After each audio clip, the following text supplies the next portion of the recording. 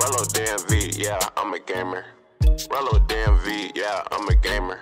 Rello DMV, yeah, I'm a gamer. This is Rello DMV Gaming, and I'm going to show you guys how you can use the app to sign in.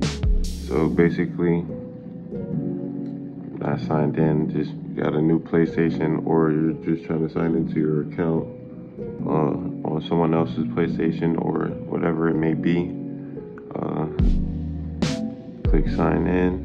It's gonna bring up this QR code, or you can sign in manually. That's always an option. You just type it in, but I actually happen to have the app and I actually have an account. I don't have to create an account.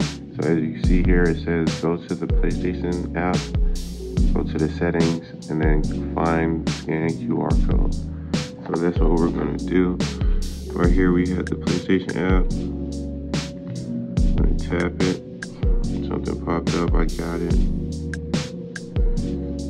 Signed in on here, so we're gonna tap on the settings, the little circle.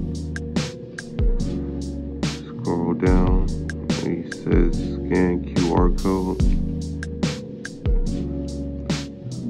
Link console, hold on, I must have tapped the wrong thing. QR code. I'm gonna take this back up here. We're gonna scan the code. It's gonna ask me, did you want to try? Did you just try to sign in on this device? I'm gonna hit approve. I'm all set here, so we're gonna go back to the screen. And it's already there for me. All I had to do is press X. And it's gonna be done for me.